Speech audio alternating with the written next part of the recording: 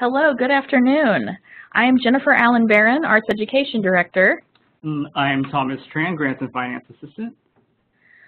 And we're here today from the Oklahoma Arts Council to give you all a little bit of information about our grants program, how our grants work, and to walk you through the steps on applying. So a little bit about our agency.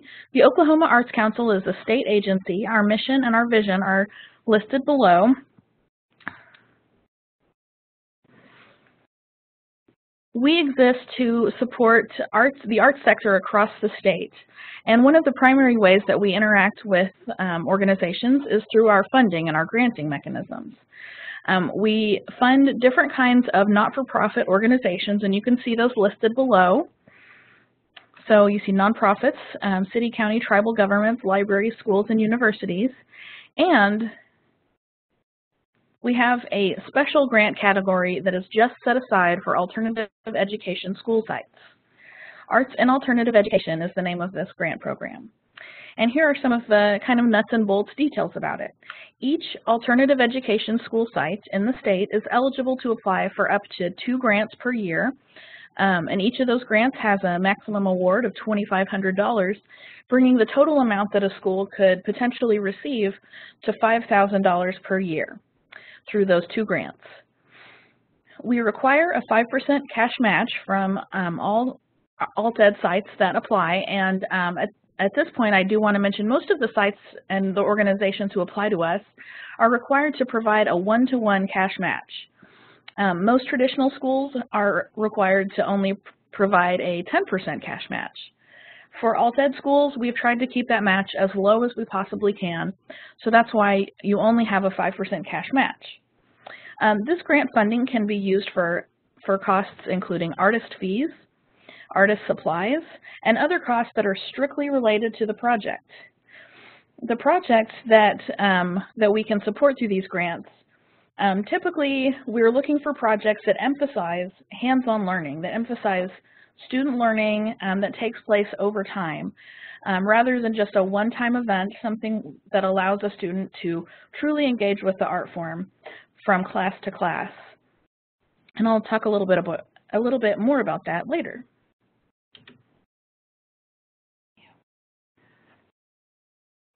So our Arts Council funding can only go towards specific expenses. What you see here is allowable expenses that we can fund and things that we cannot fund.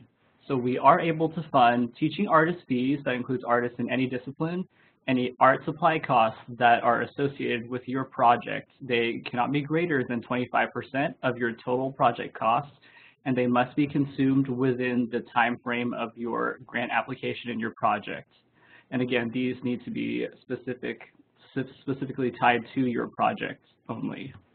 We can also fund any marketing expenses if you want to promote your project to your community or to your students or your parents or families, and any facility, equipment, supply, rental costs associated with the project. You can see a list of things that we cannot fund on the right-hand side, and this list is also included in the attachments that are in the handouts. And those handouts will be on the OSDE website. Oh, they already are, so you can click away. All right, applying for grants is a 2-step process. First, we will need to gain access to the Oklahoma Arts Council grant system, and the second step is actually submitting an application. So I will walk you through how to request a login from our website. If you visit arts.ok.gov and just hover over the Grants tab in the navigation bar, you will see an option for eGrants login, and you'll click on that. From there, if you have an existing login with a grant system, you can see the box where you type in those credentials, but if not, there is a link under the New to Our Grant System heading, and you will click on Grant System Login Request Form.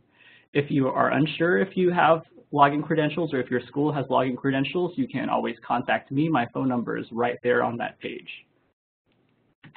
After you click on the grant request form, you'll see this page. There's some text here, more information about our grant system and gaining eligibility.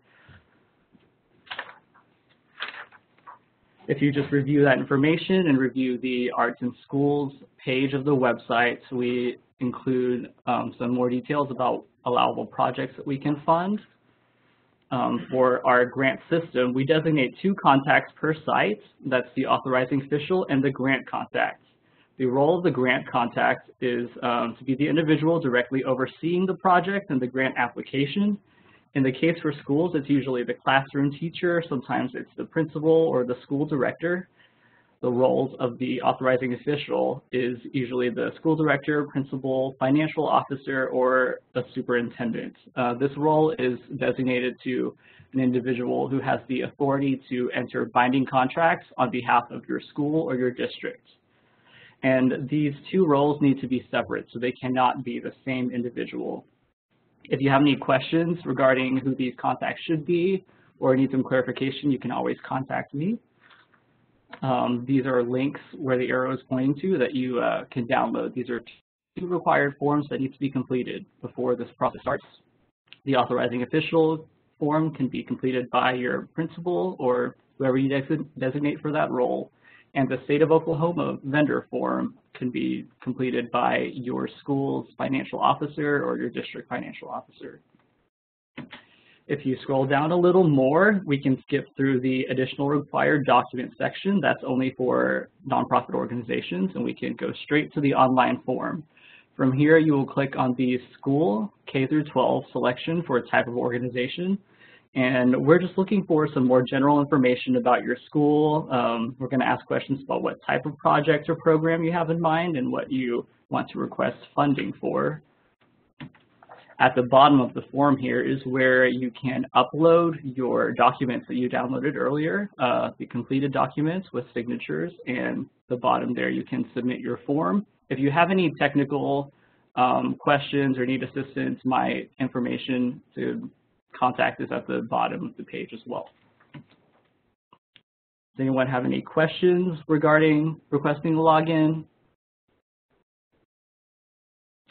No questions? All right. Well, just a reminder that this form is not the actual grant application. What I just covered is a one-time process to set up your login. Once you have access to the grant system, you don't need to go through this process again. So after you submit a login request form with all the required documents, we will get back to you within 1 to 2 weeks, and you will get your login credentials to the grant system by email. From there, you will be able to start your grant application. I'll turn it back over to Jennifer. Thank you, Thomas. All right, so as you now have your login credentials, you can start to build your project and craft your narrative to apply for grant funding. The first thing that you're going to want to do is to select an artist to come to your site and lead a residency. I do get some questions about that, particularly from communities that are located a little further away from the metro areas. So I have listed here a few potential sources for finding artists around the state. We have, on our website, we have a teaching artist roster where we have about 60 professional teaching artists from different disciplines. There are also a lot of colleges and universities throughout the state. There are tribes and tribal entities that have artists who are affiliated with them. There are local arts organizations, including museums, theaters, local arts councils, and other types of organizations. Each of these can be a great resource for you to reach out to identify the kind of artist that would be a best fit for your school. So once you have that artist, and you have your login, and then you are ready to write your application, and I know you're excited. The application has 5 basic parts, and I'm going to go over each of those in a little bit of detail. So you see those here: the budget, project description and artistic quality, learning merit, evaluation methods and access, and community need. And each of these parts only has about 2 to 4 questions per section. So they're not lengthy, but each of them, the panel reviewers are going to be looking for things, and so I want to give you a little bit of insight into what we're looking for each of these sections. So first of all, the budget. You will start crafting your budget, and generally speaking, whenever we see applications from Alt-Ed schools, the largest budget item, the largest expense would be your teaching artist fee. That will be the time that the teaching artist is spent in instruction with your school and your students. Also, teaching artist travel costs. These are eligible expenses, and I mentioned this as well if you're looking at hiring a teaching artist who lives a little bit further away. We are able to reimburse the costs of artist mileage and artist lodging, so hopefully that might make it a little bit easier to bring an artist to your site that might live a little bit further.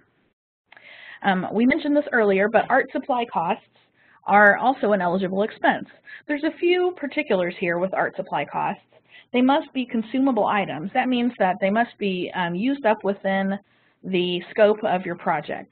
If you have a painting class and at the end of that class you have, some watercolor sets and some paper left over, of course, we're not worried about that. The way we use consumable, paint, paper, brushes, these things are perfectly fine, but something like an easel or a kiln or a pottery wheel, those things are considered equipment that are permanent additions to the school, and so those are things that we're not able to fund through supply costs. We can, however, if you need to use some equipment like that, we could pay for the rental of that kind of equipment. So that's something to keep in mind. Schools don't always have marketing costs, but sometimes if you have an exhibition of student artwork or a performance, then you might want to spend some money to print some posters or programs, and these costs could be eligible as well. At the end of your budget question, there's a budget section, there's a question that asks, how will Oklahoma Arts Council funding be used? And we really need to see in this section that the funding that you're applying for will be used for some of these eligible expenses. If you have any questions about whether or not your expenses may be eligible for funding, please contact me. I'd be more than happy to talk to you about that.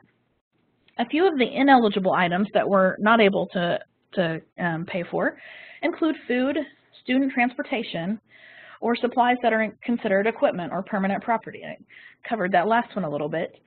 If your project includes student transportation, this could be part of your site match, that 5% match that I mentioned before.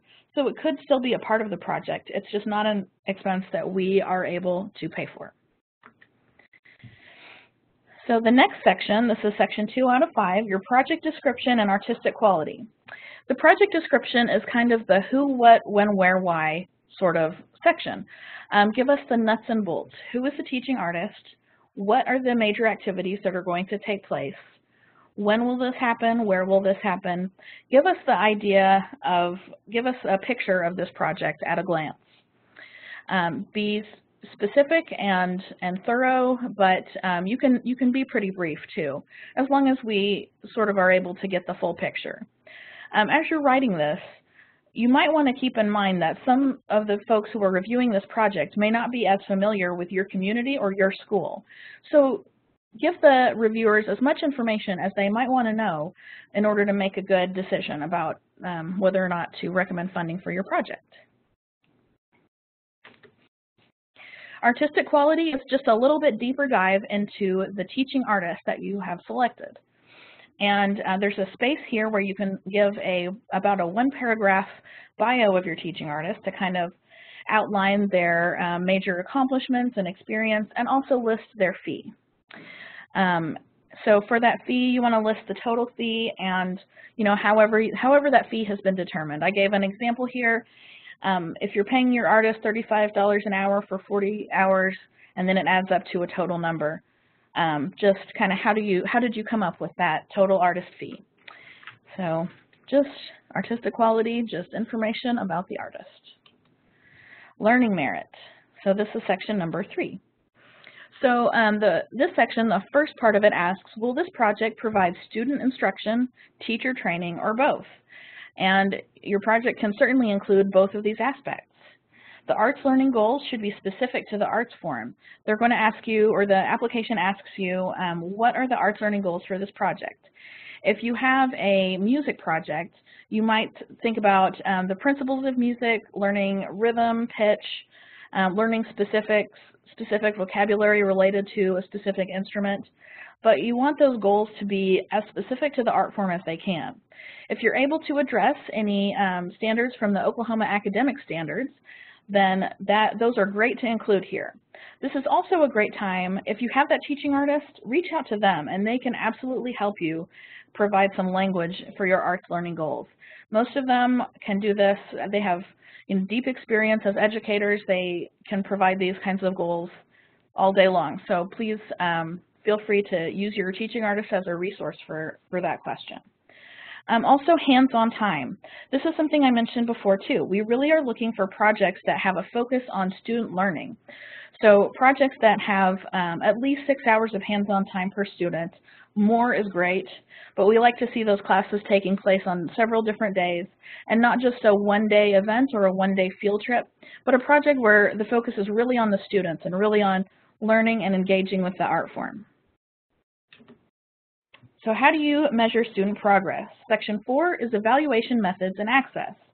This section has two multiple choice sections, and you can select from those lists all of the methods that you use to measure your students' progress. Just multiple choice, it's very straightforward. And then they ask you at the bottom, we ask you, for some sample evaluation questions. So those are just a few questions from those forms that you've selected above in the multiple choice section that come from those forms and that give us an idea of how you're measuring your students' growth within that art form. So a few examples I listed below that are specific to those art forms. Okay, last but not least, community need. This is a section when you can really make your case. Tell us why. Why is this project important for your school and for your students? What will they gain from this? You know, this is something that I say all the time. We know that not every student will go on to pursue a career in the arts, but every student can certainly benefit from arts education and from the things that you can learn, from things like goal setting and learning to build skills and think creatively, think critically. There are so many benefits we all know that can come from arts education, and all students can benefit in some way. So please give us a little bit of information here, and feel free to share a story that might not fit anywhere else in the application, but that might give us a better picture of why this project is going to be important here or why it's going to have an impact. And at this point, I'm turning it back over to Thomas. All right, submitting your application. So you will be able to track the process of your application or the progress of your application from the main project page. Once you determine that everything is looking all right and you're ready to turn it in, just click on the submit button on that page. We will need applications to be submitted at least 60 days before the start date of your project. So after you submit your proposal, Oklahoma Arts Council staff will be able to review your application, and if we have any questions or need clarification on anything, we will reach out and contact you. We review grant proposals at the beginning of every month. The month of your application is reviewed is determined by the date that you submit the application. So the earlier you submit, the better. If your project is selected for funding, your school's grant contact and authorizing official will receive an email with an award notification. You'll get to see the feedback on your application, and from there, your authorizing official will log into the grant system and accept the award. You'll see the terms and requirements of the grants, and you should keep that for your records, and that's when you can begin your project. So this is where you get your grant funds, right? Nope. So the final report is required after your project. So Oklahoma Arts Council is only able to provide deficit funding, which means that we cannot issue grant payments until the entire project is complete and all terms of the grant contract are met. So how do we know when this happens? Well, when your project is complete, the grant contact should log back into the grant system and complete the final report. It's a good idea to before your project starts, log into the grant system and see what questions we're asking and what kind of data you need to collect during the duration of the project. In the final report, this is where we ask you questions on whether anything changed during the project that differs from the initial application, and if you have any stories to share, we do like to hear those. The final report is due 30 days after your project ends, and along with the online final reports that you submit, there are some additional support materials that we ask you to send in as well. We ask for some letters to legislators, just asking you to write to your legislators, telling them about the great program that you just had, the impact it had on your students, and just mention that you did receive some funding from Oklahoma Arts Council to make the program possible. We ask for an evaluation summary, which should reflect on the methods that you selected in the initial application, just a brief overview of what was learned during the project, and some marketing items and photos, which are optional if you sent out anything or requested some funding for marketing. We do like to see our logo being used, but again, it's not required. And photos of the application as well, so we get a sense of what happened during your project and seeing the scope of that. So payment is sent to the schools after the final report and support material is received and reviewed by Oklahoma Arts Council. After you send in your support material through email, we receive your final report online, that support material, and we will take a look at everything. If everything looks great, we will issue your grant payment, so you should receive that within 2 to 4 weeks after you submit that final report. Any questions? Just to add one additional item about those final reports, you do have up to 30 days after your project ends to submit those, but you don't have to wait those 30 days. You could submit that final report on the very last day of your class. The earlier we get that, the earlier we can pay you. So this especially comes in handy the closer that a project gets to the end of the school year. Sometimes people leave before payment has been sent out, and so the earlier we can get that final report, just the easier all around. All right, so those are some nuts and bolts about how to apply. I wanted to take just a moment to give you a few examples of some recent residencies that have taken place in alt-ed schools around the state. On the left-hand side, you'll see a mosaic that was created at Fame Academy in Comanche, and the teaching artist there, her name is Glenna Pace. She's been the teaching artist there for a good number of years, and she's brought all kinds of great projects to those students, and you can see one of those right there. Okemah Alternative Academy had worked with Janet Steyer for a number of years. Unfortunately, she passed away a couple of years ago, but she, for quite a few years, led a really strong photography project. One year, the students were able to build their own pinhole cameras, and the last time that they worked with her, they did this project using some alternative photography processes. On the right-hand side is Nick Lillard, who went to Vista Academy and Moore for a few different semesters, and he works in large-scale collaborative sculpture using really contemporary art kind of methodologies to help his students build a project that brings the whole class together for a single work of art. So those are some that have taken place. A few more.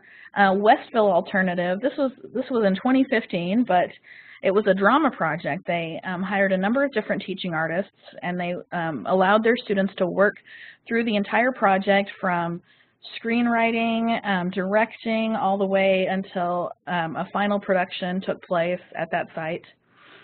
In Yukon, Kelly Hahn, that's the ceramics on the right-hand side.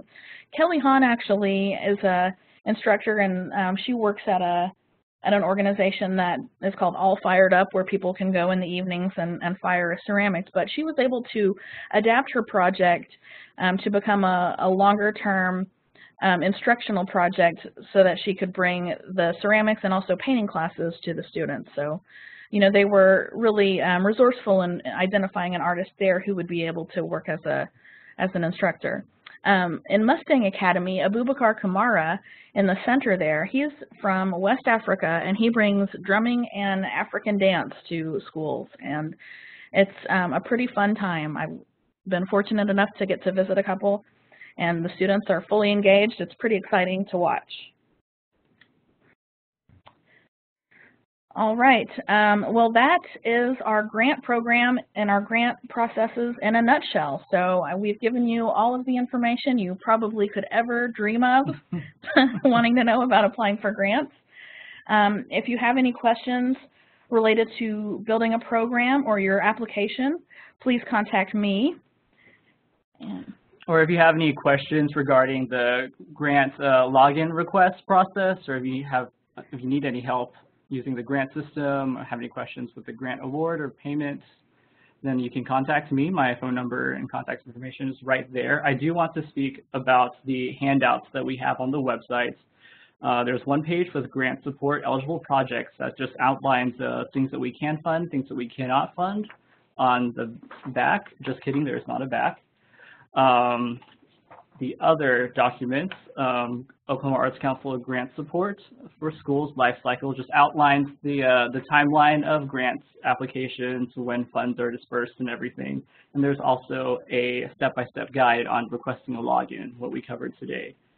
The final document is a draft application for the Small Grant Support for Schools in Arts and Alternative Education. This is actually all of the questions that will be on your grant application when you log into the grant system. So it just gives you an idea of what we're looking for. You could complete this form and send it in to us if you would like, and we can take a look at your application, give you any recommendations, ask any questions to get clarity before you submit your actual application to the full panel for review. And again, if you have any questions during this process, you can feel free to contact Jennifer or myself. We are here to help you every step through the way. And that website is actually the Alternative Education website on the resource tab. Okay. That those are actually on. Okay, that's on the OSDE website? Yeah. Alternative Education. Under Alternative Education. That's where you can find those handouts Thomas just mentioned. Does anyone have any questions right now for us while we're live and in person? I was kind of watching too, and I didn't see anything come through. They'll think of one. All right. Well, if you think of them later, please reach out.